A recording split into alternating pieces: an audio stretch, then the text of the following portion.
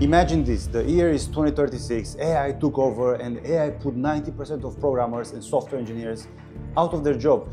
It's literally brutal and ugly. Now they're selling ice cream out of the hovercraft they bought with their last paycheck. Now let's go back to reality. What does it mean to become a future-proof programmer? To answer the question, I want to walk you through an analogy that explains this better than I could ever do it. So let's say you want to build a skyscraper, and to build it you need architects and you need builders. The architects plan and orchestrate the bigger picture while the builders shove the mud and pour concrete and weep the sweat from their brows. Until now, programmers were both the architects and the builders. They were developing the infrastructure and planning the bigger picture of an application, while also doing the nitty-gritty of writing the code. My subjective prediction is that AI is gonna do the job for builders, and so what will be left to do is the job of the architect. Given that this is the future, there's gonna be only two types of developers. On one hand, there will be the clingy developers who salivate and drool like a hungry dog over how great it was back in the day and how unfair the world is right now. And these people are honestly delusional. They ignore the future by sticking their head in the sand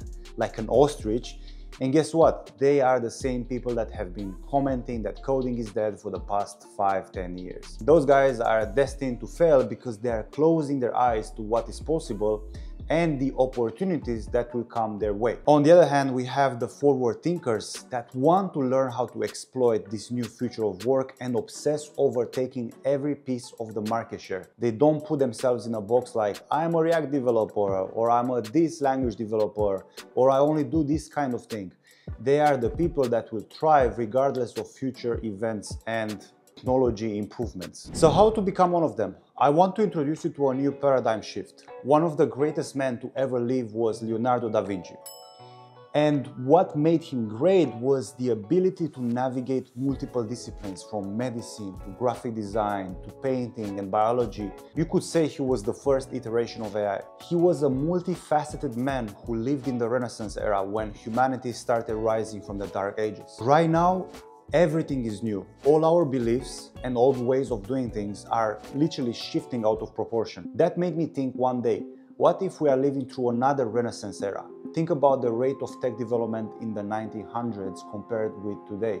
100 years of progress can actually happen in 10, like it happened from 2010 to 2024. Think internet growth, smartphones, biology manipulation, and now AI tech. And if we do live, in fact, in a Renaissance era, how can you be on the forefront of these monumental shifts that are happening within the fabric of our society? And that's when everything clicked, and I came up with a new term: product architect. Similarly to Da Vinci, who studied the science of art and the art of science, product architects don't label and box themselves in any way, shape or form. They actually have 3 traits in common. And this is the first video of a 4-part series where I'm going to dive deep into each one of these traits of a product architect, so that at the end of the series, you'll know how to become one of them. The first trait of every product architect is that he can take an idea and ship it into a real world product from to back, end to end.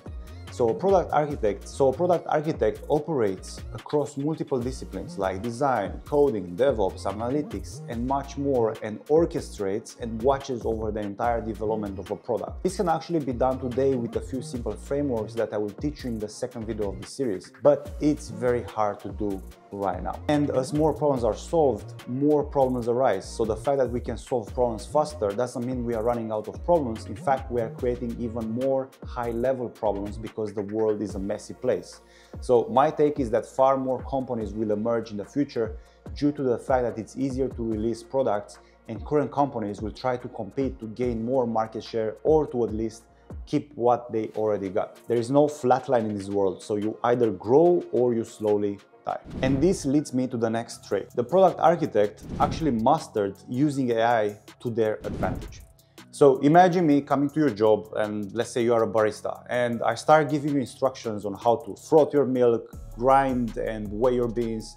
I start giving you advice on how hot the water should be before extracting the espresso. You'll actually think I'm insane and you'll probably boot me ASAP. Why? Because I have no authority over you. I have zero competency in the fundamentals of coffee making. Now replace coffee with software. So the future product architect will organize and oversee the development of product through the entirety of its life cycle.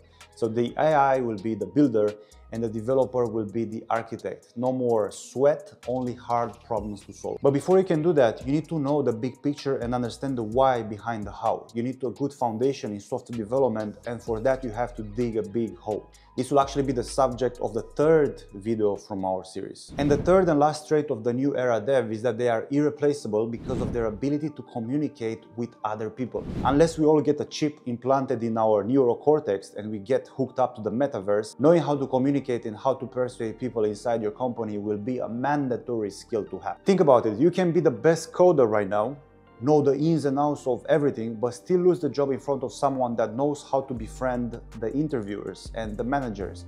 And you'll be getting promotion over promotion because you'll know how to communicate effectively with the management and the stakeholders. I personally wasn't the best developer, far from it, but my ability to communicate got me jobs over engineers that were way more qualified than me. A lot of people are worried about AI singularity, and that's fair enough. But if that happens, getting jobs will be the last of our problems at that moment in time.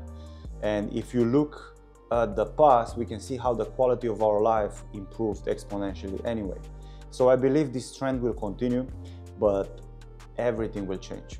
If you adapt and keep learning and don't keep your head in the sand like an ostrich, avoid talking about it like they were avoiding talking about Voldemort in Hogwarts, then you will be good. So get ready, because in the next few weeks I'll release one episode for each of these traits, and we will go deep down into the rabbit hole, deeper than any other video you'll find on YouTube, so that you can truly become a product architect and set you apart for a future of prosperity and freedom in this new crazy era that we are living. So make sure you subscribe and let me know in the comments what you want to see in the next videos, so I can cover every single thing that you are probably worried about or curious about. See you in the next one. Peace out.